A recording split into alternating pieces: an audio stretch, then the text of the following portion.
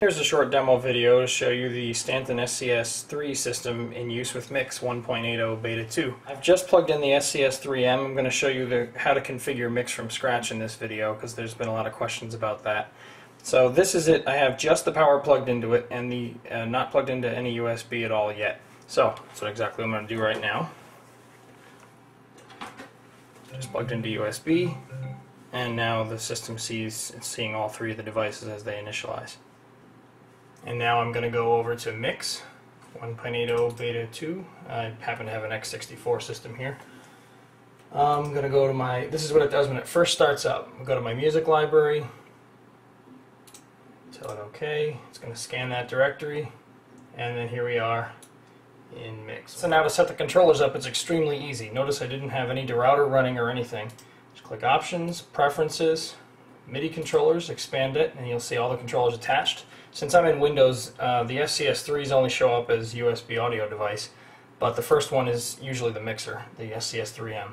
So you click it, click Enabled, drop down the list, SCS3M, and then these two are the 3Ds, so hit it, hit Enabled, scroll down, the 3D, and one more time, Enabled, scroll down, 3D, click OK, and watch as the controllers initialize. And then we're ready to rock. I'm going to click Library here in Mixxx.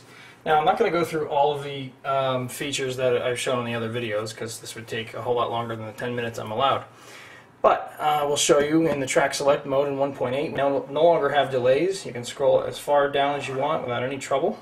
And of course it works with both controllers because we have simultaneous MIDI control. So let's first choose a track here. And now Mixxx is currently analyzing this track because I haven't loaded any tracks before since this started with a clean config. Oh, I'm going to set my audio options too. I'll show you the best way to do this for Windows. Go to Options, Preferences, Sound Hardware, Sound API. Always try to choose ASIO or Wasapi if you're on Vista or Windows 7. I'm on XP here, so there's no choice for Wasapi. Anyway, choose ASIO. Choose your device. In my case, the NVIDIA card built in is what I'm testing with. If I wanted to plug my headphones into another device, I could do that by choosing another device and another set of channels. But I'm just going to use the master output. I'm not using any headphones right now. My system can support latency all the way down to 1 millisecond, so that's what I'm choosing. Click OK, and you'll see the controllers are initializing again. Every time you exit preferences, they'll do that. And now we're ready to play. So as you can see, both SCS3Ds are set to the first deck. Just press deck to change one of them, and now that's on the other deck.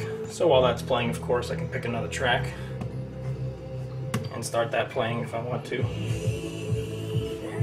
Anyway, the main thing to notice here is that everything is tied together with Mixxx. So if I, for example, change this controller back to deck 1, now this is deck 1, this is deck 1 on the mixer, and this whole controller is deck 1 on this side. So if I go to change the volume, you'll notice it'll change in all three places at once, no matter which controller I use. And I could even do it on the screen as well, and it'll change. So you've got complete and total integration. This isn't just with the SCS3, it's with any MIDI controller you attach to Mixxx. Likewise with hotkeys, if I choose this hotkey page 1 on both, they're both controlling deck 1. Let me just start the track, find a spot I guess. Find some beats. So as you see, as soon as I hit here to mark a cue, you'll see it's instantly marked on here on the other controller as well. And likewise, if I go to delete a cue, it deletes on the other controller immediately. So everything is totally integrated. Of course, same thing with the EQs. If I change it here, you'll see it in all three places because this is, of course, EQs on the mixer. The effects parameters are also on the mixer, and likewise if I change them here. So basically, again, total integration with everything. Now, let's get to new features. Let's reset this. The new stuff on the SCS3, since now we've got multiple deck capability, you don't want to accidentally switch decks by just tapping deck, typically, if you have a setup like this. So if you hold deck and hit play, hold deck and hit sync, now it'll lock it in deck mode. So if you press any other mode, it'll just go to the deck mode on on the deck you have selected.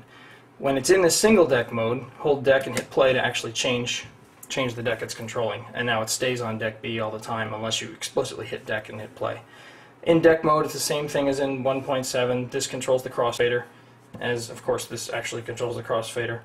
I didn't really change anything from that, just because the SCS.3 mapping is set to control everything in Mixxx. So you can use Mixxx with just one of these if you wanted to, and then add these other ones later.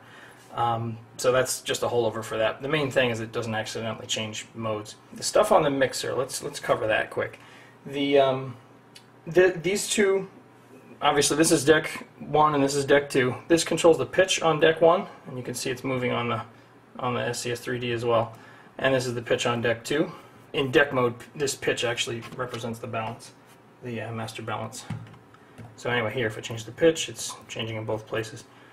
Holding down the deck select on the mixer actually is just a modifier mode, so you'll see that the letter C lights up in addition to the A. In this mode, this controls the gain of the track, and this will adjust. This will do fine pitch adjust while you're holding this button down. This will toggle flanger. You can see it on the screen, and this EQ is the same thing as pressing sync, and you'll see that the 3D will react as well when I press sync. Just like if I go to effects and toggle flanger on and off, it happens on the mixer as well. So total integration there. Same thing with this one. You hold this down, it does the same functions on the right side. And holding down master lets you have access to the master controls. Like this one is the pre and main headphone mix. This one is the master balance. And if you hold down the EQ, the current mode button here, and press these, it'll reset to the center. And this adjusts the headphone volume, and this adjusts the master volume. This is rewind, this is fast forward, this is cue, and this is play. There's a bug right now in 1.8 that these lights aren't lighting up when you have more than one controller attached. We're aware of that, we're working on it. If you just have a 3M, these lights will work. Same thing with the headphone cue button. And as you can see, it is toggling because the 3D is reacting. A big feature here, for those that are familiar with something called strip search on other controllers, while you're holding down the deck modifier, you can use the crossfader area as a needle drop. So as you can see, I touch somewhere and it'll jump to that part of the track. And play the track and see what I'm talking about. So, anywhere you want to go. It's really nice. We also have enhanced scratching. It stops completely when you hold your finger in one place, which is the way it should have been from all along, but we had to do a lot of work to make this happen much better, like it is now. In red mode and purple mode, the center slider does scratching. When it's in red mode, the outside circle is a jog, it's like a pitch bend. And in purple mode, the circle works just like a record. I tried to make the light line up with where your finger is, but it's very difficult to do that because this is all relative. Anyway, if you're scratching, it's close enough, and you can change some of the parameters in the script if you like to make it looser or tighter.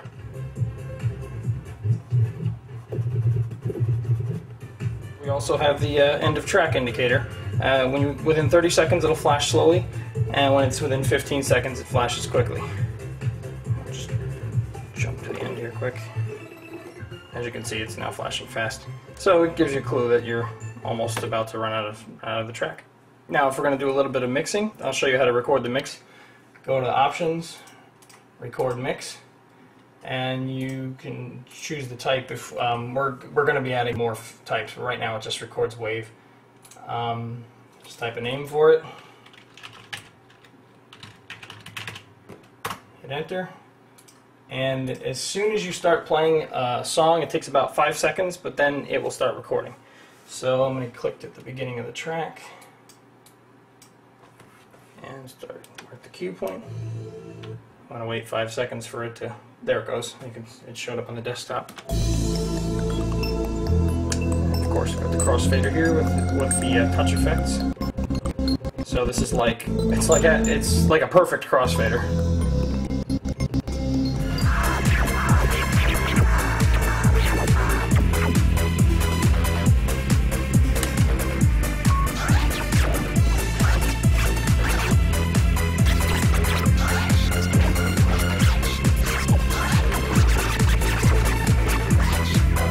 3 8, this is positionally accurate, so as you can see, no sticker drift with the lights.